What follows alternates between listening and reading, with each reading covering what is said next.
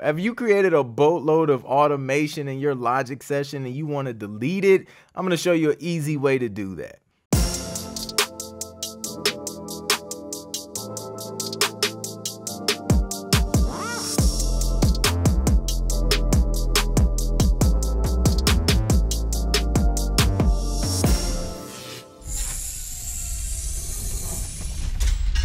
What's up, people? Welcome to the channel where we talk about music licensing, music business, and music production. If you love any of the previously mentioned, be sure to subscribe so you can stay up to date on all my latest content, and hit the bell icon so you'll know exactly when that new content drops. So today I'm going to do another Logic Pro tutorial showing you how to delete all of that super duper complicated automation that you created and just get it out the way without doing things the hard way. So let's dig into it.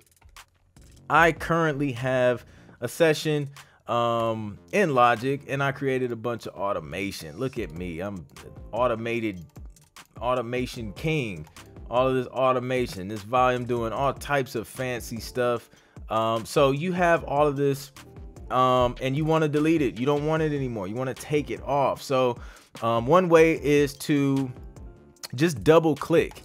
When you click once to create, you know, that little circle that helps you create the automation. But then if you double click that circle, it'll undo it, and you can go in and unclick all of them. But who wants to sit there and do that and take the time to just click all of these little dots? I don't. So what you can do instead is take this, let's see, just drag it.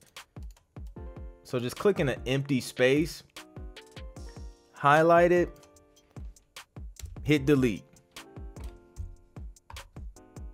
Done. That's it. That's all you have to do. This tutorial is over. Question of the day: how often do you use automation? Do you draw it in? Do you hit record and then just kind of turn the knobs and let it do its thing? Let me know in the comments below. If you thought this video was helpful, please be sure to like, share, and subscribe, and I'll catch you guys on the next one. Peace.